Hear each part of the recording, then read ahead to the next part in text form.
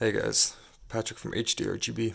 Yeah, I just want to make a quick video, hopefully a helpful one, that is going to show how to replace the little O-ring belt on a Panasonic 3DO for a stuck drive belt, stuck tray. So this is something that happens every few consoles, and it looks broken. So when you have the system, and I already disassembled it here, you hit, the reset button and it doesn't want to spit the disc out, but the console powers on and you get video.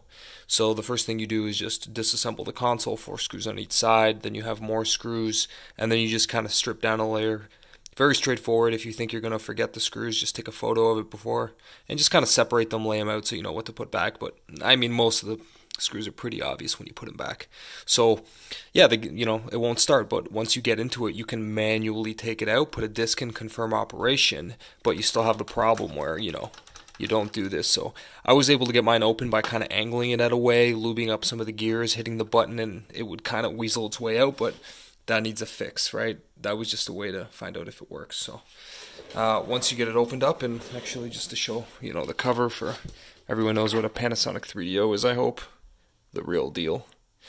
That's not what it means, but yeah, the real 3DO interactive. So yeah, basically you take a few screws. I like to use this little silicone mat here so I don't lose them.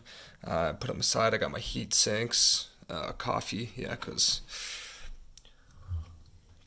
yeah, you gotta have that energy. So okay, so once we get down to the meat and potatoes of the operation, we want to take this out, and if you can see, the old belt is right there. I kind of greased up the gears here, which is nice, and I have a little residue here, so I'll just kind of clean it up. Doesn't really matter, but so to be able to pull this out, you have to lower the lens. Oh, and one more thing on the grease, you can lube up those there, just to make sure the lens,